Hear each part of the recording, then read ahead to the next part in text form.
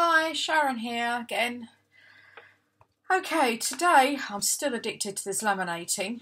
I thought I'd pop on and show how I laminate both sides on a sheet of paper to make a pouch.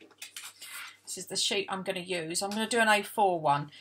Now there's two ways of doing it. There's like this one, the whole 4 here. Or there's one where I've just cut it out and I've actually put in a small insert in there so that it makes it a little bit wider. The insert isn't laminated. Anyway, right, first of all, I take my sheet, I fold it to where I sort of want it and where I want the cover, the flat bit to come down as well, the front bit. And then fold like that. I then take it to the scoreboard and I do run the score down here just to make sure that's reinforced so that when you laminate it, it's much easier to bend like that. And then I also round off the corners of the bit that flaps over. Put straight into the pouch. As I say, this is all quite simple and straightforward, this bit. Lining it up, which I am not doing very well with at the moment. Okay, there we go. Put it through your laminator, which I've got sitting over here on the side. Right, wait for that to go through. Okay, both of these I've used freebie papers from G. Kerr, and I keep keeping my black and white ephemera in them. Some of her freebies and some others that I've got. And I've used these little poppers to go on as well, which are quite good, like that. And then this one's the same. I've got my black and white ephemera in here. I did make a mistake when I was putting the poppers on of putting them too far down, and I had trouble. I had to unglue this side and to get these poppers on. So when you're doing it, please be careful with that. And this side, this one rather, with the gusset, that's the word that goes in there. That was a little bit tricky, measuring the gusset. I think I would have probably made it a little bit wider if I do it again. Right, okay, that's laminated. So I then get the scoreboard again and just run this down again, scoring down there just to make sure, and again on this side just run it down just to make sure. Whoops, dear oh dear. It is quite difficult, I will say, because I've got it on the white side, so you're trying to see where it's coming up. That's it, there, like that. And then I just sort of gently manipulate up. Oh, and I've forgotten my bone folder. No crashes this time. I didn't knock anything off the desk as I wheeled myself over. Okay, just push down with the bone folder. And the same here. There and there. And as you can see, it folds quite well. There are no cracks or anything in the laminate when you fold it. And the next thing I do is I get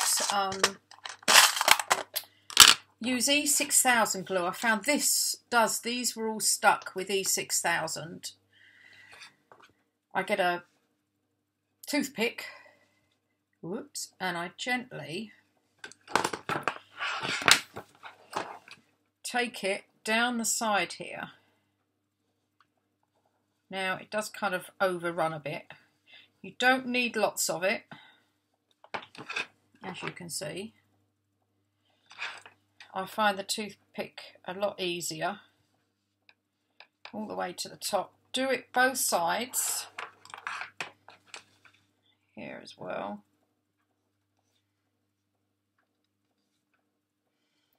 Just straight down. Right, I hope everything's okay where you all are. The weather here is atrocious. We're expected large storms this weekend, but hey ho. One of those things. Okay, my glue is not brilliant. It's getting a bit on the bobbly side. And this does stick, I think, quite quickly. Like that. Then I just got a piece of tissue actually and wipe the mat before I stick everything up. It does rub off quite easily. Then I just push that up there, fold it down. Now this does take a bit of manoeuvring and holding down, and what I tend to do is once it's done is I will stick or put bulldog clips all around the edges. So, whoops, I won't bore you and show you every single one, but I do line them up all along there and then all along here. And I do tend to keep them overnight or for a few hours just to make sure it sticks down quite well. And then you end up with these, which I think are lovely. I also, I forgot to say, you round the corners off, here and here, maybe, now it's stuck, that's it. And one of the other things I did do with these was I did trim the edges a little bit on the laminate there and there. This is the kit that I use for the poppers. You can get it off of Amazon. You get a whole complete set of different poppers. And they are, you get male and female ones. Can't remember which way round they are. But as you see, you get the bit that goes inside that bit. I think they're male and they're female. And then you also get the toolkit with it as well. So you get quite a lot, and it's about £15, €15, £15, I'm not too sure. One of the other things I've noticed though, when you're punching the holes to put where you want it, the poppers to go, I'm using just an old loyalty card from a bar over here, and you push that in there and then put your hole through using your pokey tool. So otherwise, I found I did start going straight through to the other side, which is not a good idea. Anyway, I hope all that helps. And you can find these kits if you want one on Amazon. As I say, I've been using them a lot. They come in lots of colours. Okay, thanks very much for looking, and I hope you have a go yourself. Thanks, bye.